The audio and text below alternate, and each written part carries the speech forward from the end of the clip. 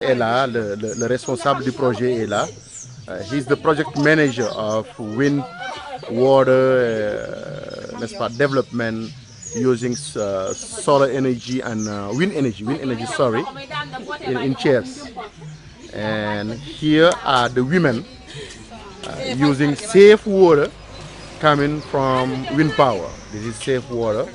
It's the tap water they're using over here. And there's a line, you see a long line. These are the women.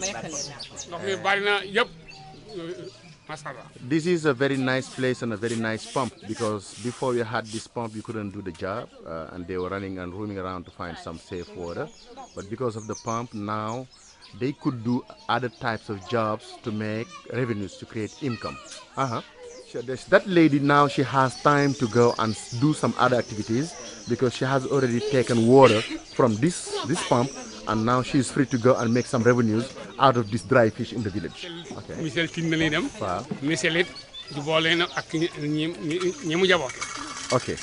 Let me just translate over here.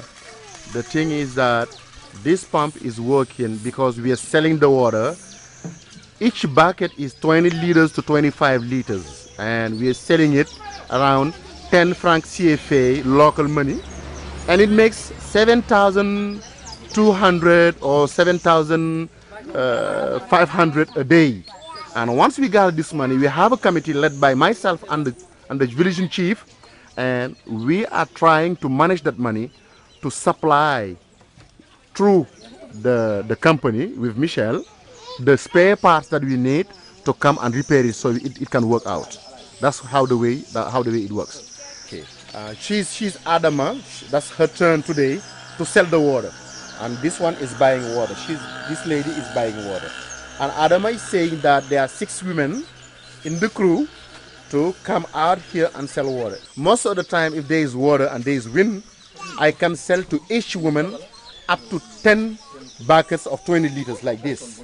But if there is no wind, I could just sell 1 bucket or 2 buckets a day, not just for looking for water to drink and to use for our nutrition and for the kids.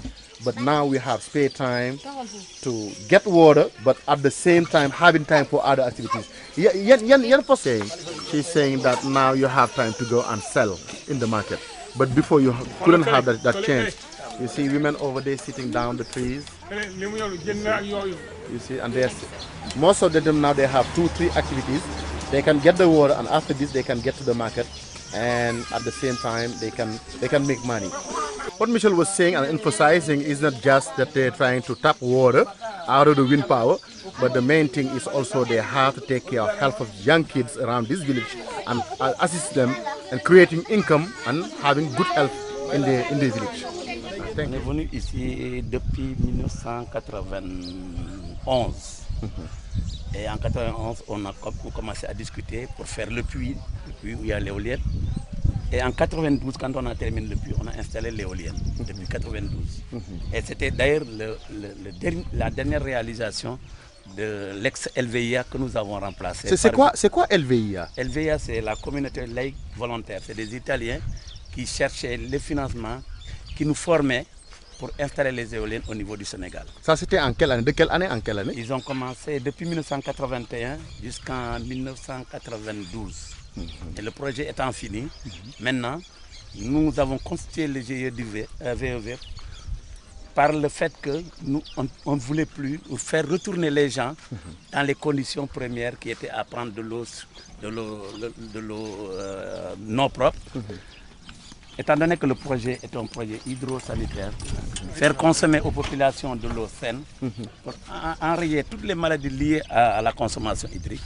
Alors nous avons créé le GIE pour faire la maintenance de 150 pompes éoliennes qui existaient déjà, étaient installées par LVIA, par la communauté internationale, par l'UNICEF, par les privés catholiques, surtout les missions catholiques. Alors c'est ça qui faisait que le GIE a été créé.